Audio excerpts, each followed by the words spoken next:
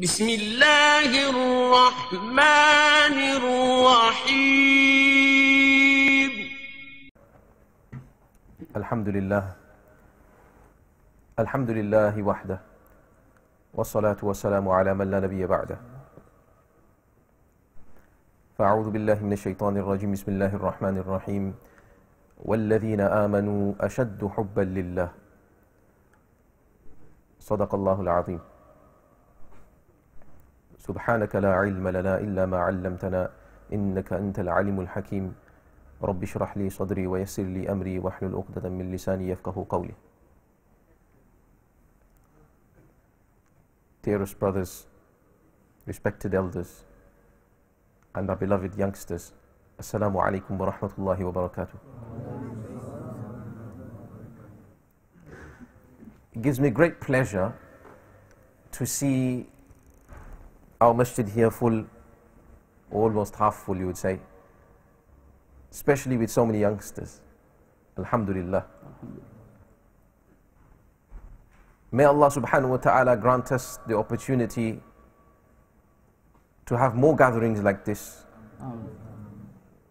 and increase in our capacity, increase in our size, so that the benefit can also increase.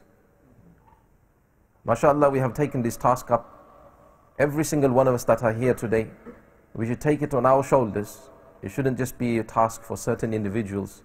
We should take it all on our task. This is our responsibility. Our responsibility to look after our youngsters. We go out onto the streets today and you see how many youngsters, our youngsters,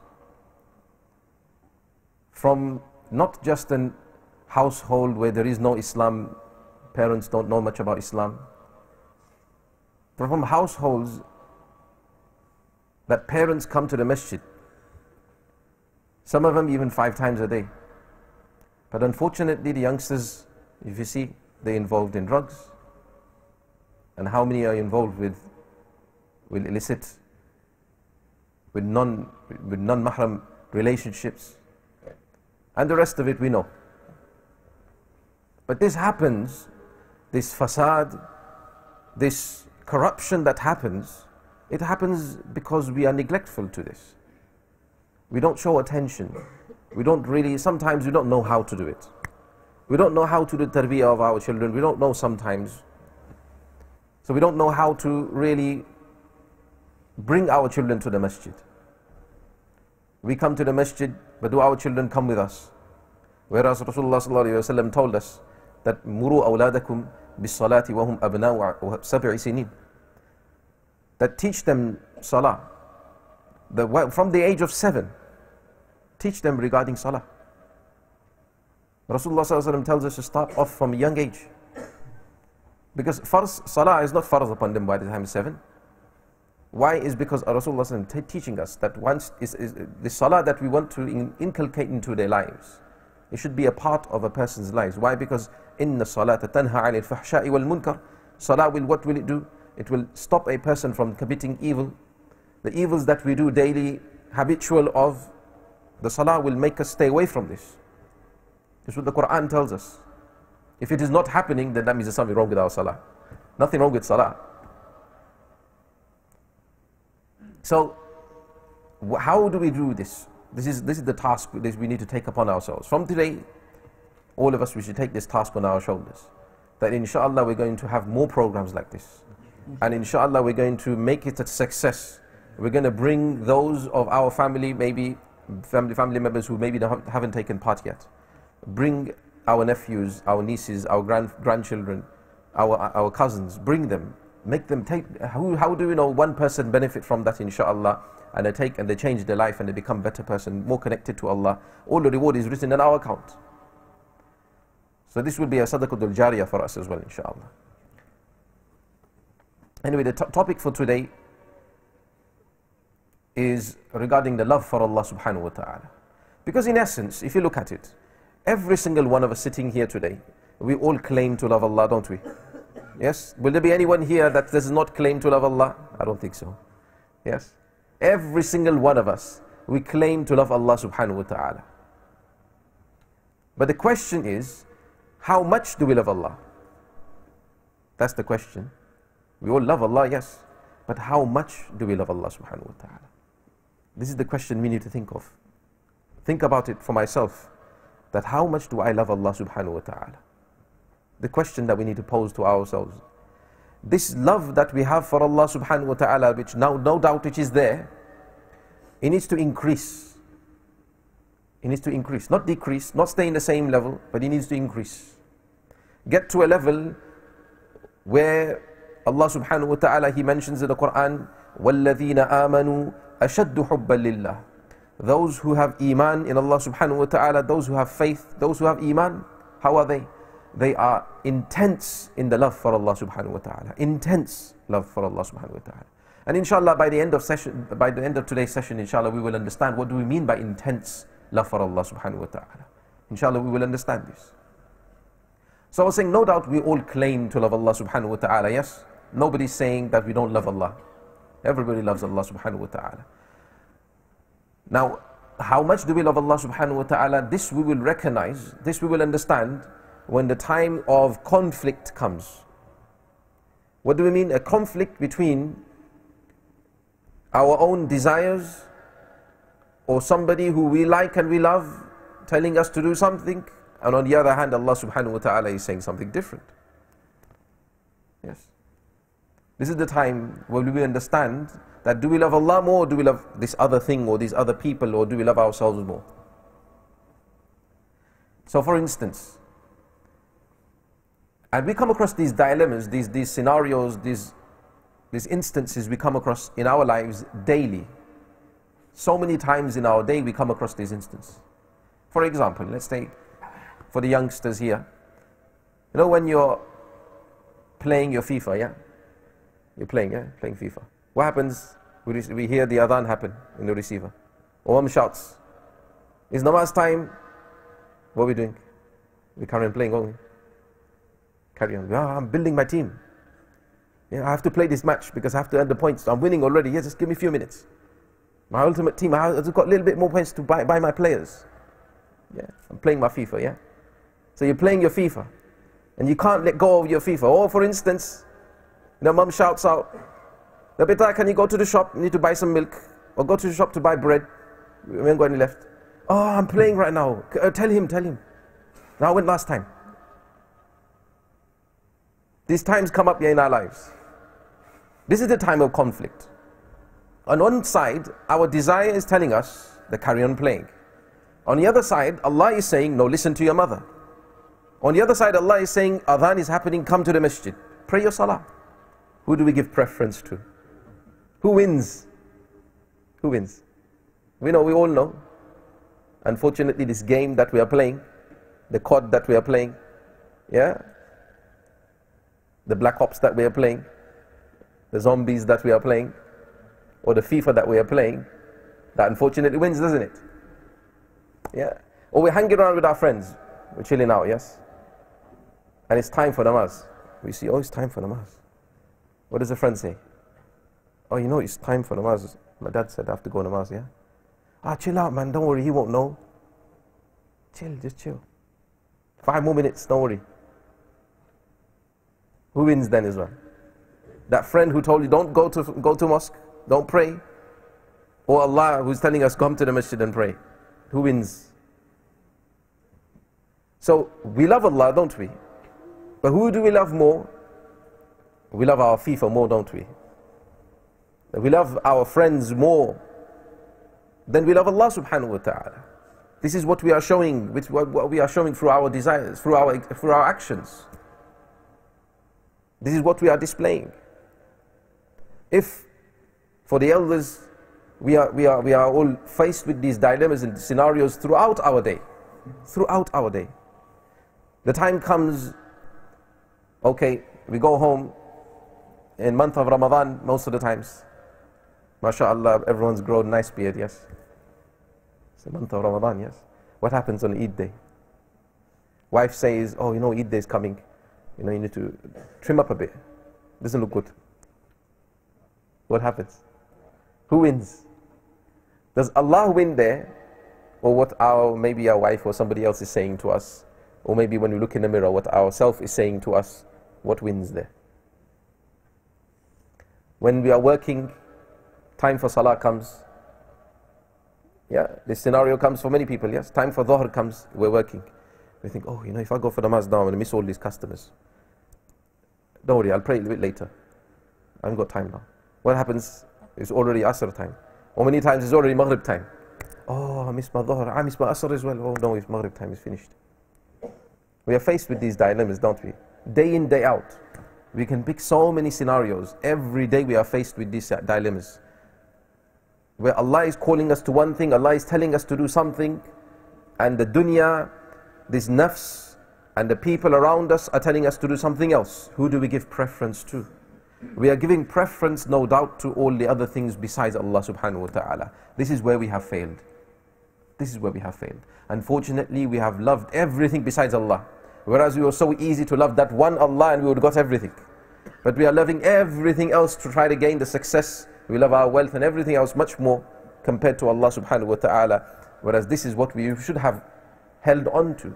How will it be on that day when we have to stand in front of Allah subhanahu wa ta'ala and Allah will hold us to account? How will it be that we can even dare to ask Allah subhanahu wa ta'ala, we have the guts to ask Allah subhanahu wa ta'ala for Jannah? We all want Jannah, don't we? How will we ask? With which face will we take in front of Allah subhanahu wa ta'ala, saying to Allah that yes, I want Jannah, because I used to come to the masjid, I used to pray, I used to sit in the speeches, I used to do a bit of amal here and there, I used to pray Quran during Ramadan, I used to fast, I went for Hajj, I did all these things. How are we going to face Allah subhanahu wa ta'ala? It's like a simple example, if, when a person goes to marry somebody, right? You have the interview process and everything, yeah? Nowadays you have to hand in your CV. I just heard the other day, you had to give him a CV for a marriage proposal. Now it's becoming so much difficult nowadays because of all the bureaucracy and everything that is involved in all of this process that we have. But nevertheless, the easiest thing in Islam was to get married, and we have made it the hardest thing. Now youngsters by the age of 29, 30, 33, one Musalli comes to me the other day and he says his daughter is reached 34 and she can't find anybody to get married to. Why? Because we have made it so difficult to get married. We need this in place, this, everything has to be in place. But then you can get married. So we made the easiest thing, we made it the hardest thing. Because everything involved in it. So nevertheless, when a person goes to get married, right? A person going to this girl and he says, okay, I'm getting married to you. I accept, and she's accepted as well. But what he says to her, I'm getting married to you, yeah? But I don't love you fully. I love you, but I don't love you fully yet. This other girl, I love her as well. What do you think is going to happen? Will she say, yeah, don't worry, I'll marry you? What will happen? If she's a bit daring, she'll slap him in the face. How dare you come to me? She'll spare him. She'll swear at him. Yes? Why? Because you're sharing my love with somebody else's love. There's an incident narrated regarding Malik bin Dinar rahmatullahi alayh. He was a very pious saint of his time. A woman came to him complaining of a husband. Now many women come complaining regarding husbands. So like this woman came complaining regarding her husband, saying that, oh Hozrot, no, I do everything for my husband, I care for him, I've done everything for him, I've done his service, when he comes home, the food is on the table, everything is there for him, what he wants, I look after all his needs, I bore his children as well, I gave him so many children as well, I did everything for him, there's nothing I didn't do for him, done everything for him. But today has been the saddest day of my life. He says, what's happened? So today is the day when he came home and he told me that he's marrying a second wife. So he's marrying somebody else. So I've done everything for him, but he's still going to marry somebody else. So Malik bin Dinar rahmatullahi, he faints. When she says this, he faints. When he comes to his conscious, the companions that are around him, they say to him that, Hazrat, what's happened? How come you fainted? What happened? So he says that it was not because of what she narrated regarding the incident that was specifically of really astonishing or some very powerful, but it was the comparison that it has with Allah subhanahu wa ta'ala. Now Allah subhanahu wa ta'ala what has He not given to us? That's what we will say. What has Allah not given to me? And despite that, we share the love that we should have for Allah with all the things of the world. We have love for our cars, we have love for our clothes, we have love for our money, we have love for everything else materialistic, but we don't have the love that we should have for Allah subhanahu wa ta'ala. This is what we need to look at. Every single one of us. We need to think, we need to ponder, we need to worry and have consideration and concern regarding how we can try to love Allah subhanahu wa ta'ala more. Otherwise, that day of judgment, remember, how will we stand in front of Allah subhanahu wa ta'ala? What face will be shown to Allah subhanahu wa ta'ala? This is quite simply it. You know, we say, or we will ask, that why is it so important to love Allah subhanahu wa ta'ala? Why is it so important? It is not that Allah subhanahu wa ta'ala will benefit in the minutest amount. Allah will not benefit whatsoever if we love Him. It is not that He will become greater because we love Him. No, He will not become less great than He is because we don't love Him. No, Allah subhanahu wa ta'ala is at a stage of greatness and He will be the greatest. Doesn't matter how many people love Him or don't love Him. It doesn't make a difference to Allah subhanahu wa ta'ala. But who does it make a difference to? It makes a difference to us. It makes a difference to us. No, we're human, aren't we? We're human. And we naturally want to do those things which are beneficial to us. Are we going to do something which is going to harm us? No. We're not going to take a knife and put it across our hand, are we? Why? Because we know it's going to harm us. But we're going to do anything that will benefit us. So we're saying right now, logically, it makes sense to love Allah subhanahu wa ta'ala. Why? Because it will benefit us. So what is stopping us from loving Allah subhanahu wa ta'ala? It logically makes sense as well. That if we love Allah subhanahu wa ta'ala, Allah will love us as well. In the hadith, in one hadith, Qudsi, Allah subhanahu wa ta'ala through Rasulullah sallallahu alayhi wa sallam, He has mentioned that servant of mine who draws close to me one handspan length, comes close to me, then I will come to him, I will come close to him one arm's length. And Allah subhanahu wa ta'ala, then He goes further, He says, that servant of mine who comes close to me one arm's length, I will come close to him 2 arms length. A whole. Allah subhanahu wa ta'ala, He says that servant of mine who comes close to me walking, I will come to him running. This is Allah subhanahu wa ta'ala. This is that being that we are talking about, that creator, that master that we are talking about, who will never let us down. You know, we have so much faith and so much trust, so much, we have towards so much faith in our friends, in our families, in our brothers, in our sisters, in our wives, in our children even, that they will grow up and they will become this person and they will look after me. What happens when that child grows up and becomes that person but doesn't have anything to do with their parents, doesn't want to know their parents anymore? What happens? It hurts. It hurts there, isn't it? Those parents will know. It hurts because you had those aspirations and those desires that your child will grow up to be like this, and they have grown up not to be like that. It hurts. Allah subhanahu wa ta'ala is that one who you keep hope in, and Allah will never let you down. This is that Allah subhanahu wa ta'ala. We keep hope in the creation. Where are we heading? Logically it doesn't make sense. We are keeping hope in the creation of Allah, whether we should be keeping hope in Allah subhanahu wa ta'ala, the creator, will never let us down. This is Allah subhanahu wa ta'ala. This is that Allah subhanahu wa ta'ala who in the midst of the night He is calling out, who wants to stand and call for me? Who needs the desires? Who needs something fulfilled? I will answer His call. This is that master, that Allah subhanahu wa ta'ala, that Lord, that King, that creator. Which king in the whole of the world, which leader of any tribe, any nation, which leader will ever do this? Will stand and will say that I will fulfill your desires. Come on, tell me what you need. Nobody. But that Allah subhanahu wa ta'ala, He is the one who is prepared to do this. What is stopping us from loving Allah subhanahu wa ta'ala? There is nothing stopping us from loving Allah subhanahu wa ta'ala. We should try to increase in the love that we have for Allah subhanahu wa ta'ala. No doubt like I said, every single one of us, we have the love for Allah subhanahu wa ta'ala, yes? But we have to increase in this love for Allah subhanahu wa ta'ala.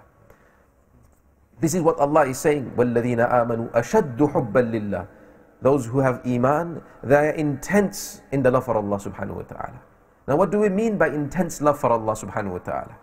Let's try to depict this from the incidents of the previous people, the pious predecessors. We know the Anbiya alayhi salatu wasalam, who we can take example from, yes. One example of Ibrahim alayhi salatu wasalam. You know Ibrahim alayhi salatu wasalam, yes? Ibrahim alayhi salatu wasalam was known as Khalilullah. He was known as what? Khalilullah, meaning the friend of Allah, yes? He was known as a friend of Allah subhanahu wa ta'ala. Now, how did he become the friend of Allah subhanahu wa ta'ala? Is because he sacrificed and he gave up every single thing for Allah. To the extent that he was ready to give his dearest son. Yes, he was really ready to give his dearest son to Allah subhanahu wa ta'ala for the sake of Allah subhanahu wa ta'ala. This is Ibrahim alayhi salatu wasalam's sacrifice. And by these sacrifices he gave, he became the dearest, or he became the friend of Allah subhanahu wa ta'ala, known as. So now Ibrahim alayhi salatu wasalam, one day, he is grazing his sheep. He's got a whole flock of sheep, right? And he is taking them out to graze, to eat. So whilst he is grazing, whilst the sheep are going around, he's grazing the sheep, he hears one person passing by, and he's saying some words in praise of Allah subhanahu wa ta'ala. This person is saying, Subhana dhil mulki wal malakut, Subhana dhil izzati wal azmati wal haybati wal qudrati wal qibriyai wal jabarut. This person is passing by and he is praising Allah subhanahu wa ta'ala with these beautiful words, which Ibrahim alayhi salatu wasalam has never heard before. Is glorifying Allah subhanahu wa ta'ala, who is the Lord of this world, who is the Lord of the heavenly universe, who is the most powerful, who is the omnipotent, who is the magnificent. All these attributes are connected with Allah subhanahu wa ta'ala in this praise. So Ibrahim alayhi salatu wasalam becomes entranced. He thinks this is such wonderful praise of Allah subhanahu wa ta'ala being done. I've never heard praise like this before. He is my beloved, and this praise is being done in front of me like this. So he approaches this guy and he says, can you repeat what you've said? Can you repeat it, please? So he says, oh, I will repeat it, but what are you going to give to me? You have to give me in something in return. So he says, you know this sheep that I've got, this flock of sheep I've got, I'll give you half of them. I'll give you half. Just like that. He says, okay. He takes half the sheep and then he repeats the words. He says, Subhana dhil mulki wal malakut, Subhana dhil izzati wal azmati wal haybati wal qudrati wal kibriyai wal jabarut. And now he is so amazed and he is so full of joy because of the words he hears in praise of his beloved, in praise of Allah subhanahu wa ta'ala. So again he says, can you repeat it again, please? I need to hear it again. So he says, okay, but what are you going to give me this time? He says, I'll give you the other half. I'll give you all of them now. Take him. Take all the sheep. He's ready to give all his possession away to hear the praise of Allah subhanahu wa ta'ala. So he says, okay, he takes all the sheep and then he repeats the words again. He says, Subhana dhil mulki wal malakut, Subhana dhil izzati wal azmati wal haybati wal qudrati wal kibriyai wal jabarut. And this time Ibrahim alayhi salatu wasalam cannot bear anymore. He says, oh, these are such wonderful words. I've never heard these words before like this. Can you say again, please? And then he says, this person says, but what are you going to give to me this time? You've given me all your sheep this time. What are you going to give to me now? He says, I will look after your sheep for the rest of my life. I will look after all of them. You're going to need somebody to look after your sheep, yes? So I will look after your sheep for you. Please, just say it one more time. So then he says it again. And this time he says, glad tidings to you, Ibrahim. I am an angel who have been sent down in the form of a human by Allah subhanahu wa ta'ala. And I've been commanded to take Allah's name in this beautiful manner to see the reaction that you have with Him. To see this. This was just a test from Allah subhanahu wa ta'ala. And he passed in flying colors, yes? Ask that youngster, when Aisha's name, or Fatima's name, or Julie's name is taken in front of them, what happens? Butterflies. Yeah. This is Ibrahim alayhi salatu wasalam is feeling this pleasure when Allah's name is being taken in front of him in such beautiful manner. This is the glory of Allah subhanahu wa ta'ala. When Allah subhanahu wa ta'ala's name is taken, it fills you with ecstasy. You feel that hype, that buzz. that my beloved is being mentioned, yes, I want to listen to this. This is the stage that the Anbiya alayhi salatu wasalam are at for love of Allah subhanahu wa ta'ala. We want to try to aim this high. Even if we do not get there, inshallah we will fall short a little bit and we'll get to the other stage. So we want to aim high, aim to that level. You know, sometimes you mention these kind of incidents of the Anbiya alayhi salatu wasalam and people have reservations. They say, oh, but that's Anbiya alayhi salam. Yes, that's prophets. We can't reach that stage, can we? That's prophets. Okay, let's leave aside the prophets then. Then mention incidents regarding the Sahaba radiallahu anhum. Then people still have reservations. They say, okay, no, that's Sahaba though. That's the Sahaba. They saw the Prophet, you know. We can't reach that stage of Sahaba.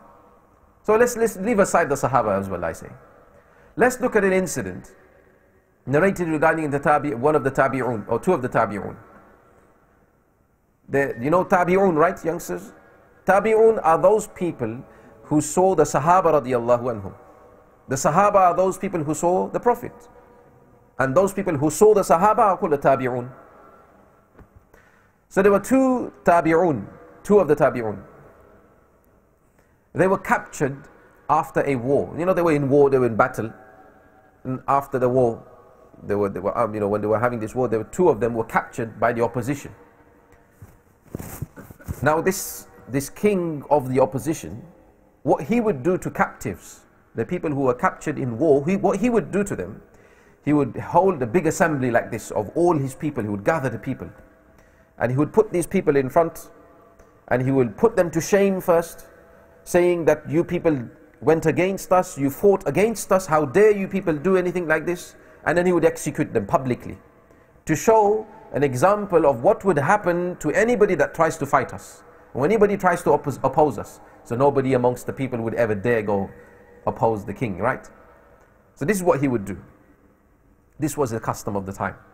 So this king, he gets these two Tabi'un who have been captured, and he presents these two people amongst this gathering of the people, and he says he tries to disgrace them, and he says to them this and that, and you went against us, this is what will happen to you.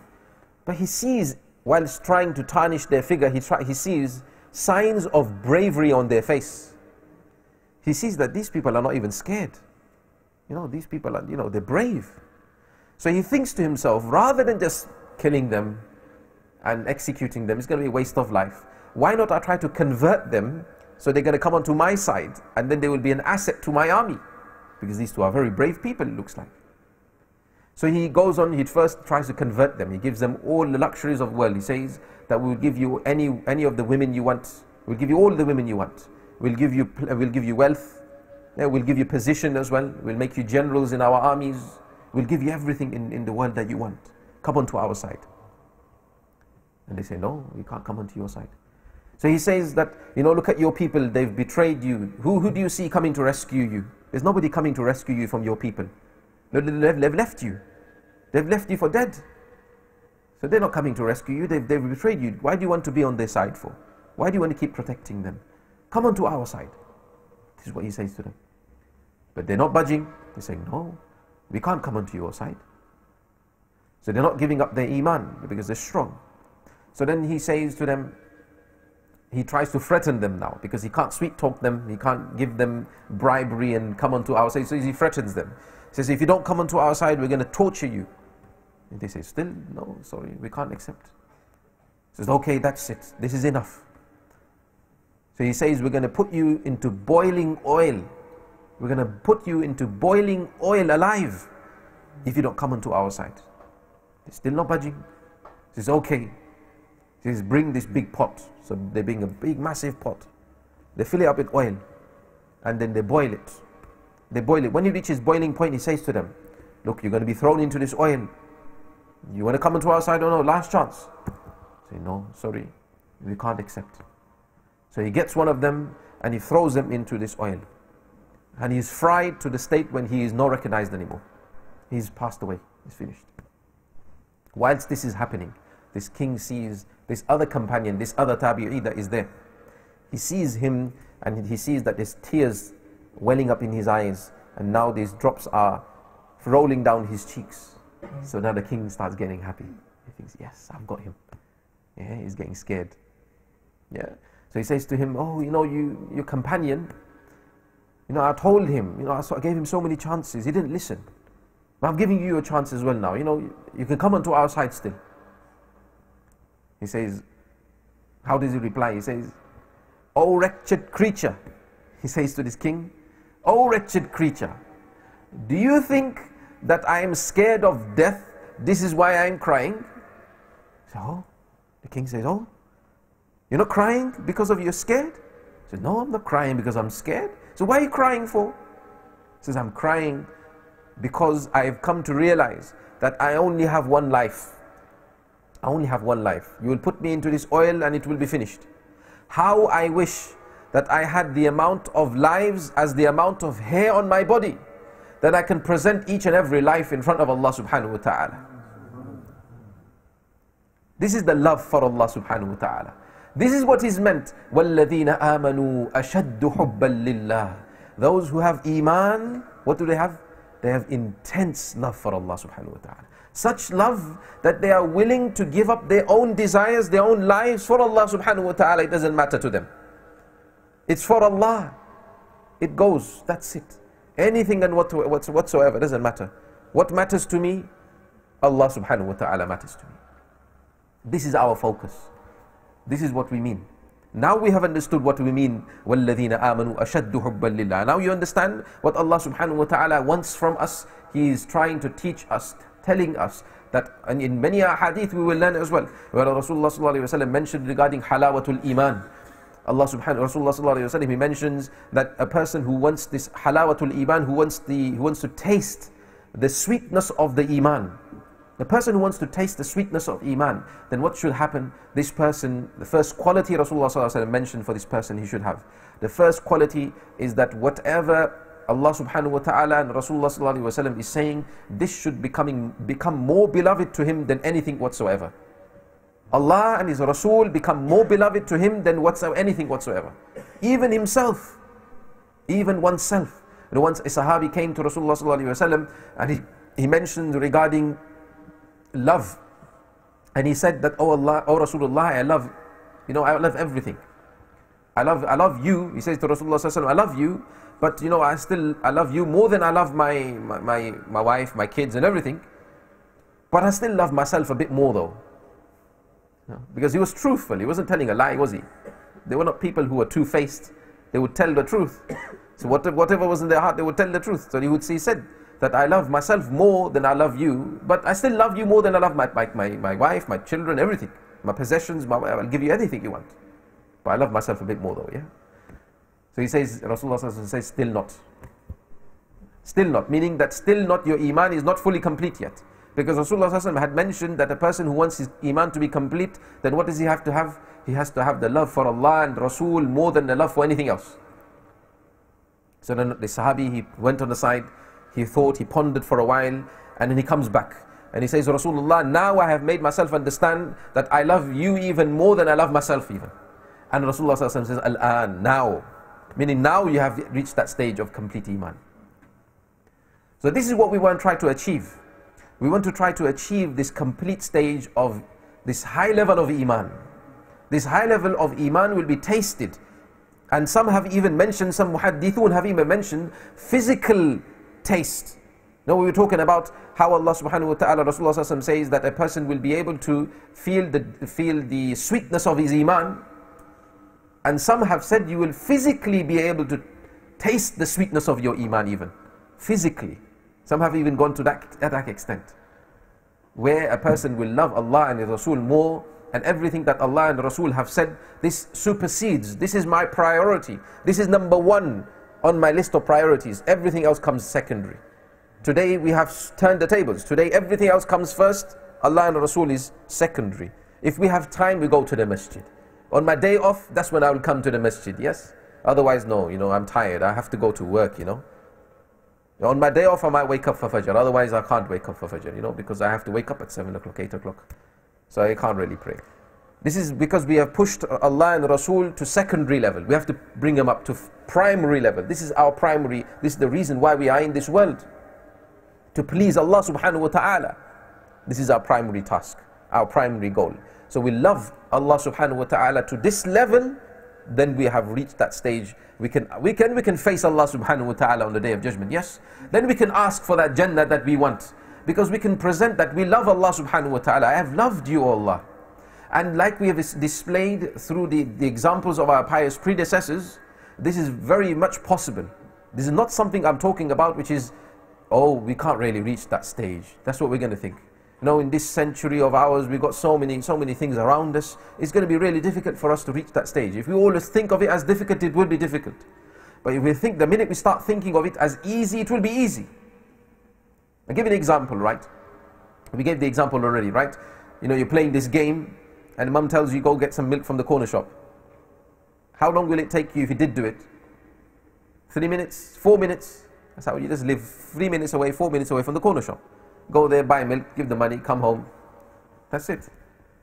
Maybe 5 minutes. Yes? A person lives far away 10 minutes. But this is so hard for us, yes? It's so hard, so difficult, isn't it? When parents tell us to do something, it's so difficult, yes? But the minute our phone, yes? We have the Samsung, we have the iPhone, yeah? When the minute this doesn't work anymore, it's broken down, what do? We'll line up outside the iPhone shop for an hour if we have to, yes? We'll go all the way to City, to Oxford Circus. Why? Because there's no Samsung shop anymore here. Yeah? Why? Because we have to give our phone in. That will be easy for us. Yes? But it'll be so difficult to go to the corner shop. Why? Why will it be so difficult? Because we have thought of it as hard. If you think of something as hard, it will be hard. If you think that moving this from here today is hard, you will be hard. But if you think moving a mountain from this place to this place is easy, you will be easy. It's the perception we have, the thinking we have. If we think of something as easy, it will be definitely easy.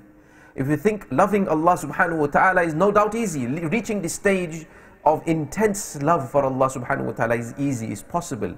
Allah would not have made us or told us something to do which is not possible for us. Allah knows us, yes? He's created us. He knows that we can reach that stage. We have to try. If we try, we start walking towards it, Allah will come to us running. Allah will make the other part fill it up.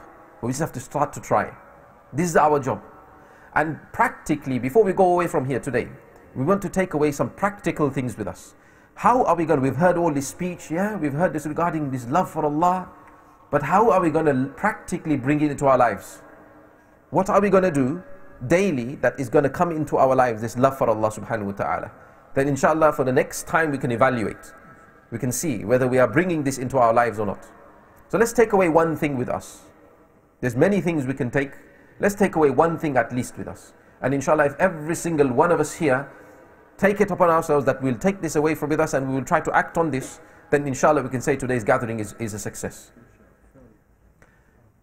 Every night before we go to sleep, whilst we are lying on our beds, we're going to think of all the favors of Allah subhanahu wa ta'ala that He has favored me with today. Think. Just close your eyes and think. If you start to think, you will start to get lost the amount of favors Allah has given us. Start to think from the physical body parts that Allah has given to us. These eyes that Allah has given to us. It's a blessing, yes? So many people who do not have this eyesight. So many people. Allah has given us this brain. Allah has given us this ears we can hear with. So many people who cannot hear.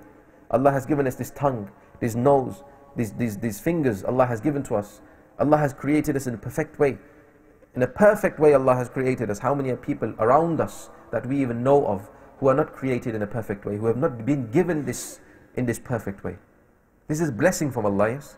This is a bounty of Allah. If you start to think of the favors that Allah has given to us, when you start to think of the favors that somebody has done towards you, no doubt the love for that person increases. You know, a friend of yours who's giving you so many favors, who's always there for you, you love that person so much. Why? Because you start to think that, bichara, this person's always looking after me. He's doing me so many favors. You start to think of Allah subhanahu wa ta'ala like this, that look at my Lord Allah, He's given me everything. Despite the sins that I have done today and so many disobedience of Allah subhanahu wa ta'ala I have done today. Think of that once we're going to sleep. So much disobedience I've done of Allah subhanahu wa ta'ala. Today I've done this, I've missed this salah, I've done this wrong, I've done that wrong. Despite me doing all of these things, No, Allah subhanahu wa ta'ala, He gives us this air to breathe. The air that Allah has given us to breathe, we can't even see it, yes? But this is a blessing from Allah, yes? What happens if Allah was to stop the supply of air today? We'll all die, we'll all die. Yes? So despite the disobedience of Allah subhanahu wa ta'ala that we go on throughout our lives doing, does Allah ever say that I'll take this away from you? Now if a friend of ours, our friend, is looking after us, you know, sometimes we need some money, we can't afford to pay our rent this month. Okay, here, borrow some money this month. Oh, you know, we need something. Oh, yes, here, I'll come. I'll take you. No, we don't have a car, they'll take us in their car. We have a friend like this. But the day we do something wrong to them, yeah, we do something wrong, something really bad to them, will they be there for us anymore? They say, oh yeah, you're doing this to me, I'll show you, I'll take all of these things away from you. Friends no more there. Allah subhanahu wa ta'ala, despite us doing all of this disobedience of Allah subhanahu wa ta'ala throughout the day, when has Allah ever said, I'll take this air away from you today? No air for you today. Has Allah starved us of oxygen like this? No. This is how merciful Allah subhanahu wa ta'ala is. This is how much favors and blessings Allah gives to each and every one of us. Think of for the youngsters, think of the parents that Allah has given to you. Look at how many children around the world are suffering. How many people are suffering around the world? How much luxuries we are living in. We have warmth, we have the comfort of our homes, we have food when we want. How many people around the world who do not have food, who do not have the warmth in the cold that they are in, who do not have clean water to drink, whose parents have may passed away because they're trying to, you know, save them from the turmoil and everything that is happening in the world. How many orphans are living in the world? How many people, you know, you just think about it and you think of all the blessings that Allah has given upon me. You think of it. And every night, if you think of these blessings, like that Allah has bestowed upon us, no doubt day by day, we will see an increase in the love we have for Allah subhanahu wa ta'ala. Simple task, yes? Everyone can do this, yes? I'm not saying that wake up for tahajjud and pray 12 rakat, 8 rakat and, you know, recite Surah Al-Baqarah. I'm not saying anybody like this, am I? All simple tasks for every single one of us to take off with us. When we're lying down on our bed, think of the favors and the blessings of Allah subhanahu wa ta'ala upon us. And if you think of these, it will slowly increase in the love that we have for Allah. And when we do this, we will want to pray to Allah subhanahu wa ta'ala. We'll want to come to the masjid and perform fajr. It won't be a burden, it won't be a chore. We'll want to give sadaqah in the path of Allah subhanahu wa ta'ala. We'll want to do the good deeds because we love Allah. We want to do things for Him. This is how it will be. We want to reach that stage, don't we? This is what is meant by halawatul iman. The taste that we will have, this pleasure that we will feel when we worship Allah subhanahu wa ta'ala, because we love Allah subhanahu wa ta'ala. So may Allah subhanahu wa ta'ala give us all the ability to bring this love for Allah subhanahu wa ta'ala in our lives. You know, this is the pith, and this is the core. If we love Allah subhanahu wa ta'ala, I say everything falls into place. Everything falls into place. You know, love for our wives, love for our children, love for our neighbors, love for our fellow humans, everything will fall into place. Why? Because we will understand that these are all creation of Allah subhanahu wa ta'ala. Allah has told me to fulfill their HAQUE, their rights. Everything will fall into place. So like this, we try to bring this into our lives. We try to bring the love for Allah subhanahu wa ta'ala, like this simple task for us to take with us every night. Before we go into sleep, we're going to think of the favors that Allah has given upon me. May Allah subhanahu wa ta'ala give us the ability to bring this love for Him into our lives. Ameen ya Rabbil Alameen. Wa akhiru dawana alhamdulillahi Rabbil Alameen. May Allah subhanahu wa ta'ala forgive